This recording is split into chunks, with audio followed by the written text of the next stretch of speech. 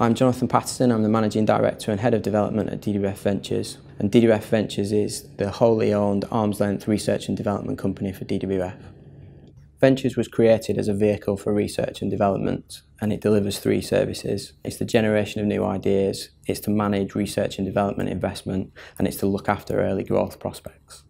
The one key message about DWF Ventures is that we've got it, and we're one of the only legal businesses in the UK to have a standalone research and development company. So it's here to help, it's got the resources to help people further their ideas. Ventures fits into connected services as a way of developing future connected services. So it's the place where we can look at ideas and develop them into potential companies.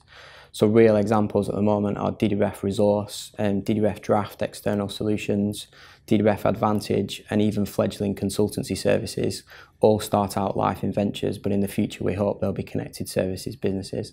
In terms of the other parts of connected services that we work with, we could work with anyone. You know, research and development is applicable across the board. The one that we do work closely with is 360, given the link between innovation and technology. And you can definitely see future technology products that finish life in 360, starting out in Ventures as a new idea. Ventures are a key part of our strategy, and it helps achieve our business goals by being the thing that accelerates the doing things differently agenda.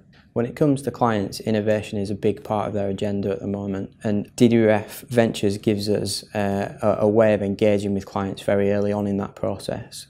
DWF's already got a great reputation for innovation, and with DWF Ventures our aim is just to accelerate that.